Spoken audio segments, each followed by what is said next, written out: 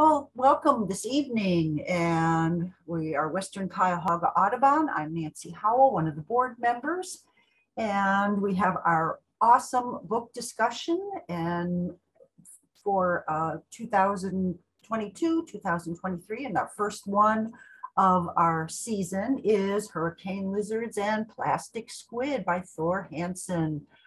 And Drina Nemes is here. She is our host, who will walk us through the book and enlighten us about some of the things that were in the book. Again, you didn't have to read the book to enjoy, but it might spur you to grab one from the library and take a look. So Drina, I'll let you take it away. Thanks so much for this evening.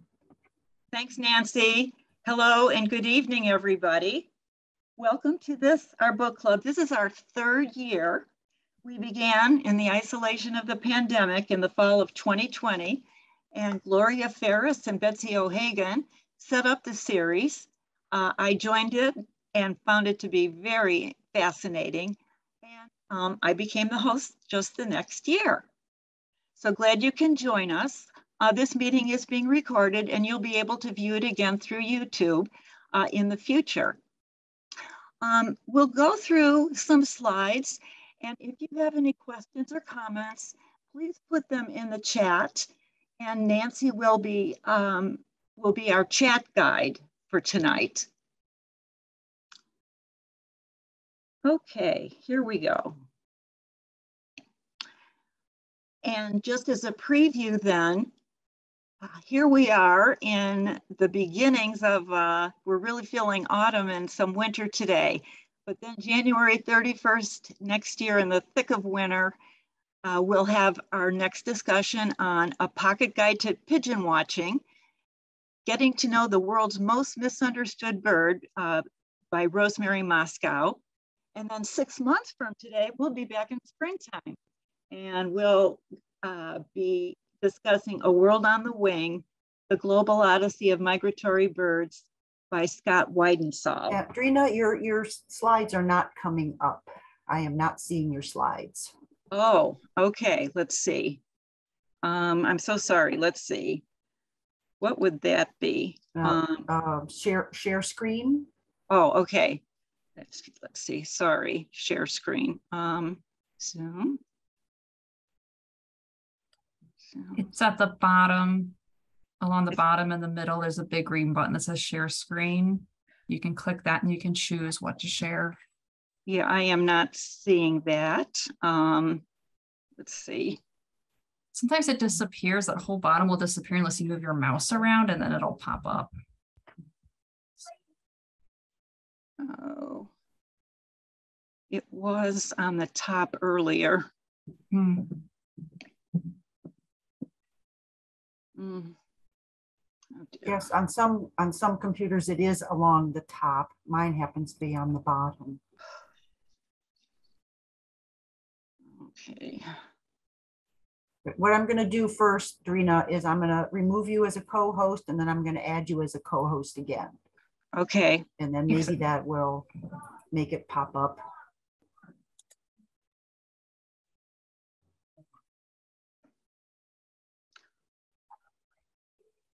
Yeah, you should have a whole list of things or a whole bunch of things to choose from on your screen. I am not seeing. You don't have that. a share screen? I do not. Let's see. I'm sorry, I don't have that. Well, let's see here. Do you want to email your presentation to me and I can share it, and you can just tell me when to go to the next screen? Okay. Maybe I have it now. Oh, I made you a complete host now instead of a co-host. So maybe that's what I needed to do. Okay. Other times it works as a co-host, but now you're the hostess with the mostest. Nancy, I'm also a co-host and I could see it, so I don't know what the problem was, but we've got it resolved, so that's good. Yay. Okay. Yeah. Oh, can you see the screen now? No. No. Okay. Should I share it? Yes, please.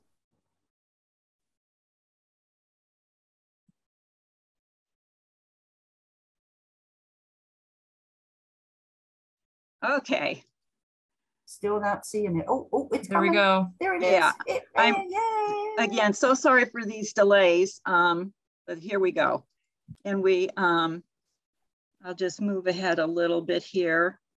Our next books talks are in January and April. And here we are with our book, Thor Hanson's Hurricane Lizards and Plastic Squid, the fraught and fascinating biology of climate change. I came across this book because Michelle Brosius recommended it.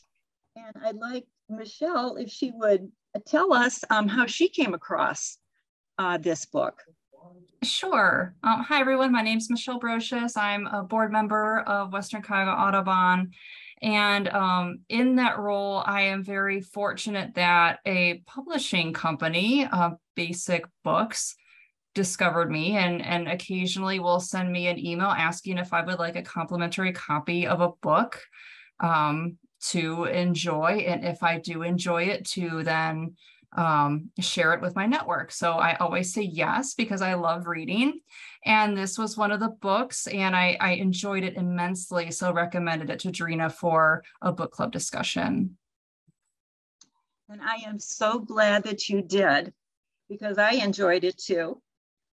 I was intrigued by the title. And as some of you may know, I sent an email to the author, Thor Hanson, to ask him how he came up with this title. And he wrote back to me, and this is what he said. As someone who wrote a book about feathers and called it Feathers, I'm not always known for the creativity of my titles. This time around, I had the subtitle from the beginning, The Fraught and Fascinating Biology of Climate Change. I liked how that sounded, and also that it captured the duality inherent in climate change biology. As fascinating as the stories may be, all are fraught with the greater implications of the crisis. For the title itself, my publisher suggested I come up with something that reflected the various creatures covered in the text. So I drew up a long list of the plants and animals that I had talked about. We settled on hurricane lizards and plastic squid, in part because it's very visual and intriguing, but also because the stories it invokes covers much of the range of the responses playing out in nature. Plasticity, the abilities already built into an animal's genome, like the Humboldt squid, and evolution, changes in the genome itself, like the Anole lizard. I have found the title extremely handy when lecturing on this topic. If I can explain the fraught and fascinating stories of hurricane lizards and plastic squid, then I've covered the gist of the book. All the very best, Thor Hanson, and I hope that it will provide good fodder for your book club discussion on Tuesday. So, Mr. Hanson is a well-known conservation biologist, a Guggenheim Fellow, a Switzer Environmental Fellow, and a winner of the prestigious 2013 John Burroughs Medal for nature writing, and that was for his book Feathers. His books include Buzz, The Triumph of Seeds, Feathers, Bartholomew Quill, The Impenetrable Forest, and Hurricane Lizards and Plastic Squid. There are lots of resources for him. On YouTube, if you just type in his name or Hurricane Lizards and Plastic Squid, you will get several items. Some of them are book reviews where he was the guest, and he offers a lot. Then he also has a website, thorhanson.net, and within that there is a media TV segment, and it contains this outstanding American Spring Live series in which he is the co-host and goes around, and this was a live production in areas and talks about spring. And then he also has several PBS nature shorts, and they are just of such excellent quality as all of PBS Nature's programs are. So there's a lot out there. And again, this title, the subtitle, Broad and Fascinating Biology of Climate Change. And he says that his book is about the biology of climate change. And it doesn't really get into crisis, although we have a sense of crisis throughout the book. He's kind of an optimistic and positive person. And so the crisis that some of us may feel, which I feel, is not really there. So the word curiosity comes up throughout his book. And just from the very first sentence of the whole book, which is from the author's note, this is a book driven by curiosity and told through the stories and discoveries of scientists, an inherently curious group of people. And I'd just like to ask if anybody would like to comment at this time. If you'd like to comment right now, we can have a discussion about if there was something about the book that you, it just tapped right into your sense of curiosity. Would anybody like to say something?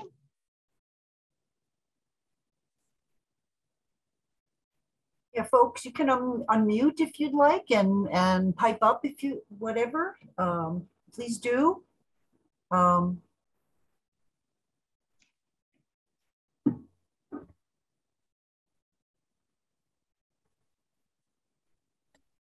I would say that the entire book made me curious. It's just full of different stories of all these different species, animals, plants, and how they are adapting or not adapting to climate change. I think my favorite story, or at least the one after a year of reading it, just continues to stand out to me, is the one about the brown bears and how they hunt for salmon. And let me see here. I did journal about it a little bit. So yeah, the brown bears, that they hunt for salmon until the berries that the bears prefer to eat become available. And because the berries are so sweet and they're just more delicious to the bears. So the berries have been ripening earlier in the season due to climate change, which causes the bears to give up their hunt for salmon earlier. And then this starts to impact the local ecosystem, since now these bears are no longer leaving scraps of salmon by the riverbed. Other species that relied on that, to feed on the carrion and even just enriching the soil, it's not happening anymore. And so I feel that sparked a curiosity as far as, well, what else is climate change impacting in that way? It seems like such a subtle way. So what, they give up the salmon early to go eat the berries, and you don't think right away that that's going to impact. And if anything, you're thinking, oh, good for the salmon, they're getting out of being hunted. But it impacts the entire local ecosystem from the top apex predator, the bears, all the way down. And I recall in that chapter that the researchers are saying that if they hadn't been out in the field, they would not really have known that information. Mm-hmm.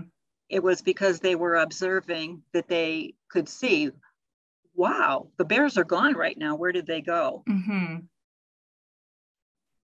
And just I'm going to pipe up now. I really enjoyed the information about plasticity, how among plants and animals, how different their genes are. I mean, if you look at a bird outside, a sparrow, let's say a house sparrow, and you're like, okay, a house sparrow looks like another house sparrow, looks like another house sparrow.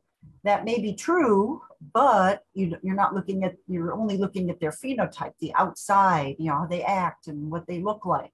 You're not looking at their genetic makeup. And one house sparrow may be a little bit more adapted to feed on certain things as opposed to another, and it does better at digesting other certain things like French fries versus insects versus seeds. Which species is going to survive better as the climate does change, whether it's warmer, cooler, food sources change, habitats change, so that plasticity among plants and animals is going to really ultimately lead to what the future of our planet is going to look like. Hopefully it's not going to be like a cookie cutter planet with every continent having the same species on each corner of the intersection, just like now we have fast food on every corner or a certain gas station on every corner. Everything's looking the same, but that may happen in the future. Those that are going to survive are much more flexible in their genetic makeup. Mm-hmm. Yes.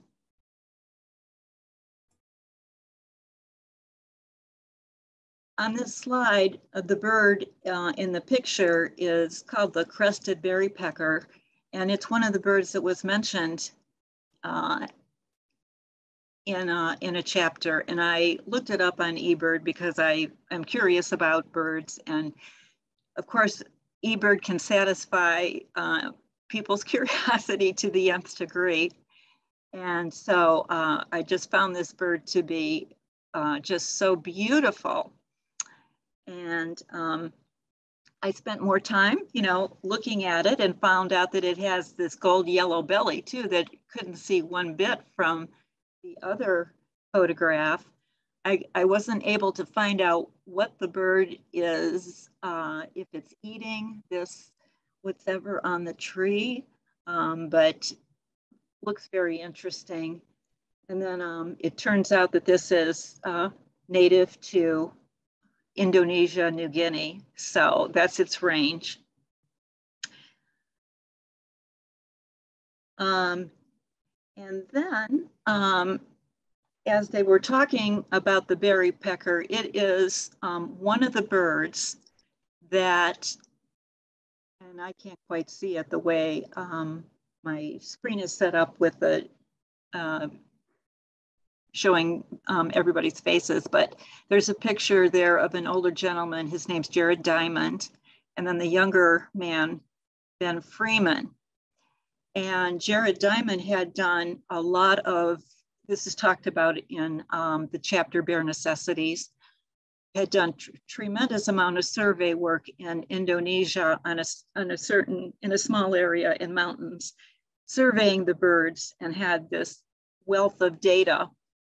And along comes Ben Freeman decades later, and he's looking at like, well, has anything changed? And Mr. Diamond is excited that someone wants to go back and redo this research project. So Ben Freeman does that. And what he finds in that is that there's a tremendous, really a tremendous upslope migration on the mountain that Mr. Diamond had studied first by hundreds of feet. So in 5 decades, hundreds of feet, the birds had gone upwards in their upslope migration. And this particular bird, the berrypecker, crested berrypecker, Mr. Diamond had noted that is in the top, near the top of the mountain, but Mr. Freeman apparently was not able to find it. And it doesn't necessarily mean that it wasn't there, but it was evidence that there could be a change, and perhaps a bird that had been at the top of the mountain 5 decades ago has gone somewhere else, or hopefully it's still around. So I appreciate how Mr. Hanson looks so carefully at research, and then he brings in so much research, and he promotes it and shows kind of the the ongoing continuity between researchers and how they you depend on each other and so forth. So that was one of my favorite sections. And then going back to the very first story of the book in chapter 1, which is on the whole, chapter 1 is about change. Mr. Hanson talks about his research on the almendro tree in Central America. And his research showed that despite almendro trees being somewhat separated, because especially in Costa Rica, where cattle ranches were taking over so much of the land, as well as roads and fruit plantations, so that the almendro trees were not very near each other. Now they make an almond-like nut that the great green macaw depends upon. So in Costa Rica, the almendro tree and the macaws were in decline, and partly because of the research on the almendro tree, which showed that almendro trees can survive if there are patches of them. The research that Mr. Hanson did, Costa Rica put a law into place to protect the almendro tree in these eastern lowlands. And then what else he found out is a little bit of a sideline from his research, was that fruit bats were taking the nuts and they would disperse the seeds, and they could go very far with dispersing the seeds. I want to get the figure right and make sure I'm saying the right information about the seeds, how far they go. Up to a half a mile. So that's a pretty good distance compared to how the trees had been pollinated before by bees. So there has been progress. This has been considered as successful because the almendro trees have been moving then back into Costa Rica. There's a stronghold, there's a nature preserve in Nicaragua that's been protecting the trees as well as the green macaws. So they're very strong in Nicaragua. And now they've been moving into Costa Rica, which is, just a wonderful story. Additionally, those great green macaws have been a part of the pet trade, and that has depleted their supply. So when Thor Hanson went to Central America, it took him 3 days going through backcountry into the jungle before he ever saw a green macaw.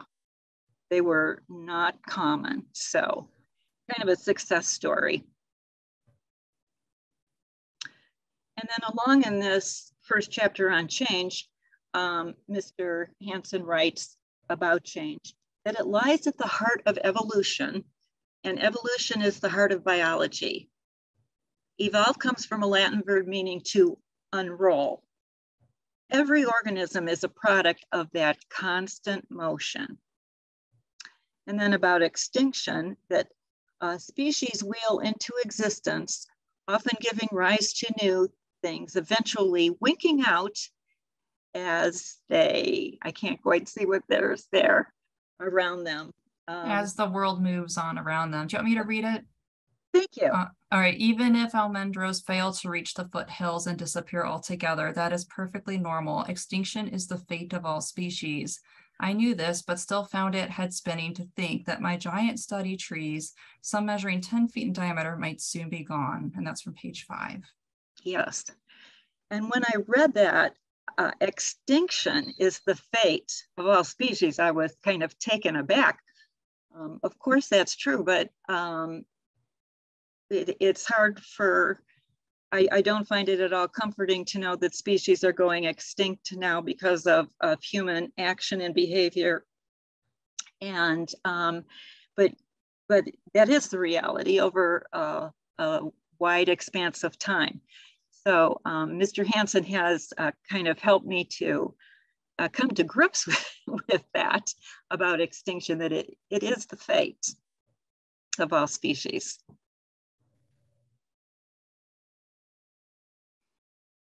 In the chapter, the fourth chapter called The Nth Degree, there's a lot of discussion about temperature and the effects of, especially of heat, which we are seeing, especially these days. And there were many examples in this chapter, and a couple to highlight were the fence lizards and what has happened with these common lizards, that they're declining. And basically, if it gets too hot, they hide. They go someplace to stay in the shade. And what that means is if they're in the shade longer than usual, they do not carry on a lot of the activities and they don't thrive. And they did find that just they could calculate 3.85 hours for fence lizards. If they were restricted that much, they stopped having babies, they stopped reproducing. And then there's an interesting story also in that chapter about starfish and how in the coast of California, there has been such a spread of disease, and the starfish population has declined greatly. And one of the researchers, Drew Harville, had decided to try to study this. And so she thought she had a healthy group of starfish, until someone accidentally, when she had been keeping these for research, someone accidentally didn't allow the cool water to get into the tank, and the tank warmed up. Now, the starfish did not die right away, but within a few days, they became very sick and they did die. But what that accident showed, and the researcher was even kind of curious and glad in a way that it happened, because it showed that the starfish died probably because the pathogen in hot water was activated. And rather than the high temperature necessarily being the threat to the starfish, it was the pathogens that were now activated. And so they died of disease. And the disease was probably there, but dormant in cool conditions. I'm hoping this video will work. It did work for me several times today. And then when I tried it out with Nancy, we did find a bug, and that's that it doesn't have the sound that goes with the video. It does have closed caption. So I think I'll show it because it's really, it really shows what happened with those lizards. And we'll talk a little bit more about the experiment. The researcher, his pictures there, is Colin Donahue, and he went to Puerto Rico and did a lot of work studying these anole lizards in order to see what would happen when rats were eradicated from this island. So the plan was study the lizards, eradicate the rats, and see what happens with the lizards in their population. And then what happens, how can a scientist doing research prepare for Hurricane Irma, and then 2 weeks later, Hurricane Maria. And so, but what he was able to do then, it was an opportunity to see what happened to the lizards after 2 hurricanes. So let's try this. I hope this works. And again, if you can follow the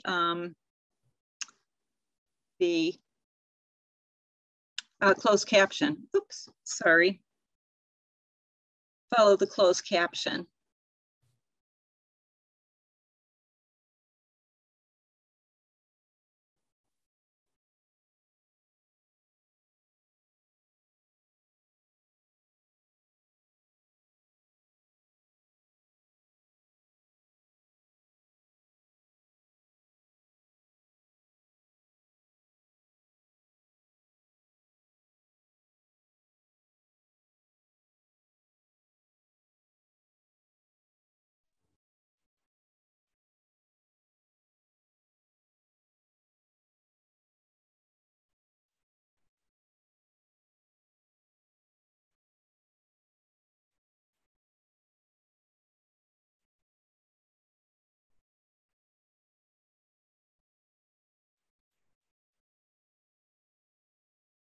Okay.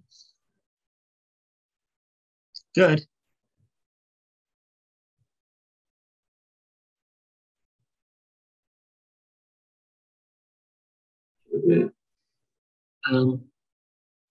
It's a climate change presentation.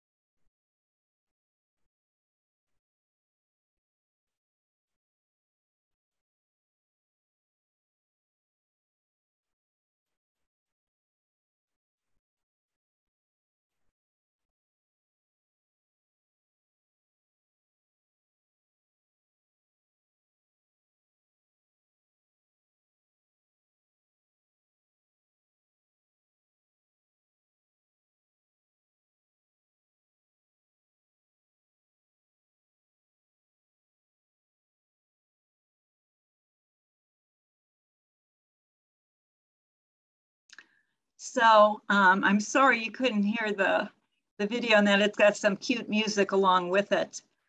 Also, that video was made in 2018, and since that time, Mr. Donahue's research has shown, which is described in hurricane lizards and plastic squid, it shows how, yes, lizards have evolved related to the hurricanes. And so very interesting. And Mr. Donahue used a leaf blower, as was shown there, to try to show people what was happening within a hurricane. And then related to the other part of the title, plastic squid, there's Humboldt squid, and I was surprised to know how large they can become. 4.5 to 5 feet is their measurements. And we have a picture here too of the researcher who was able to find out kind of what happened to Humboldt squid when the Gulf of California waters warmed. This was in 2009, 2010. And the Humboldt squid virtually disappeared from traditional fishing grounds in the Mexico's Gulf of California, or so everybody thought, until surveys found the squid not only still present, but more abundant than ever. Instead of departing, they had responded to heat stress by adopting a radically different life strategy. They matured and reproduced in half the time, ate different foods, and lived only half as long. As a result, their new bodies were a fraction of their former size, often too small to bite on the lures previously used to catch them. Fishermen had been dismissing the few that they could hook as juveniles or other species altogether. So he uses this as an example of such plasticity that within a very short period of time, this creature was able to adjust and also then to thrive.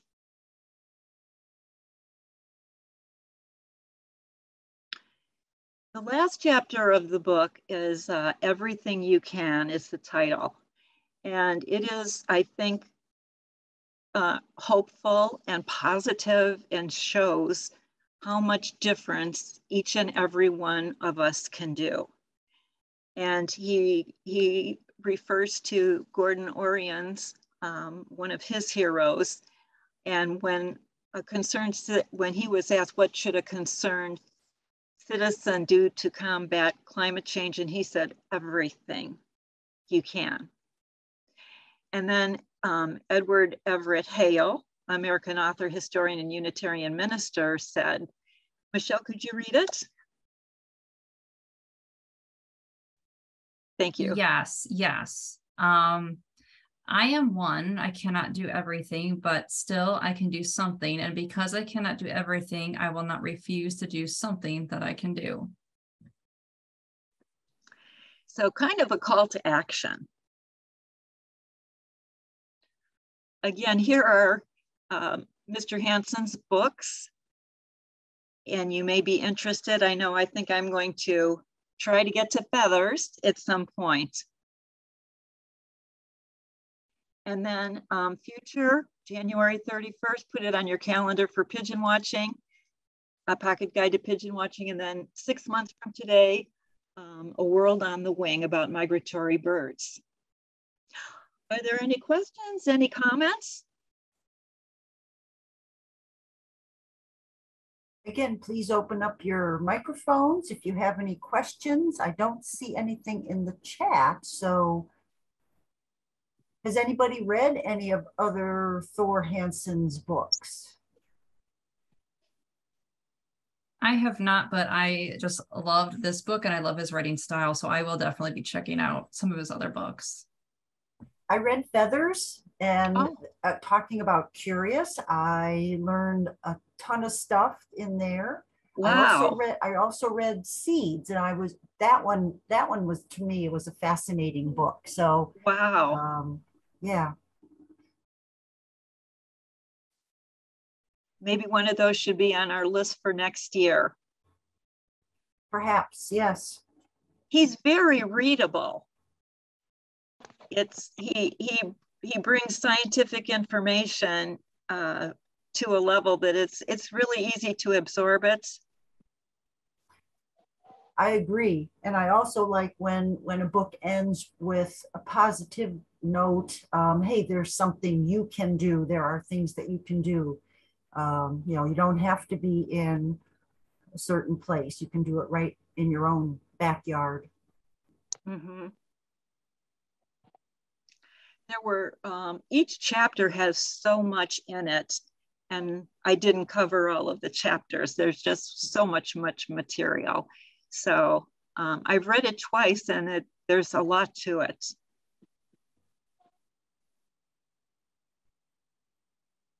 Did you want to stop sharing now, Drina, and then we can see everybody who's joined us? Good idea. Okay. There we are. Fantastic. Oh, there's a couple things in the chat. Let's see what folks had to say. Excellent discussion. Thank you. Somebody says, yes, feathers and seeds. Agree, very scientific, yet to a high school level of education. There you go. So that's good. And he does write. And was that a kid's book that I saw on there? The Quill. Quill, yeah. I think it is. Bartholomew Quill. I want that book. I want to see what that's all about. I love kids' books. Yeah. Mm-hmm.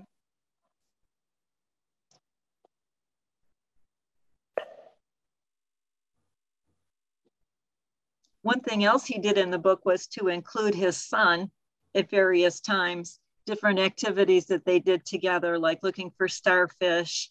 And it was a nice touch to see that, and how his son was also excited about the world around him. Always good to include the next generation. Mm-hmm. Whether it's your own kids or teaching kids in a school or church or just your neighbor, grab your neighbor's kid. Oh, well, don't grab your neighbor's kids, but they might not like that. Mm-hmm. But find something interesting and show it to young people and their parents too. Mm-hmm.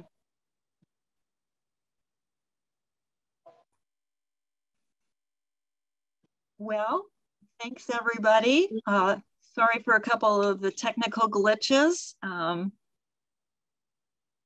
Glad we could discuss this book. All right. Well, thank you so much, Drina. And I hope those of you who joined us today or this evening could join us in the future. Also consider looking at our Western Cuyahoga Audubon website, which is www.wcaudubon.org.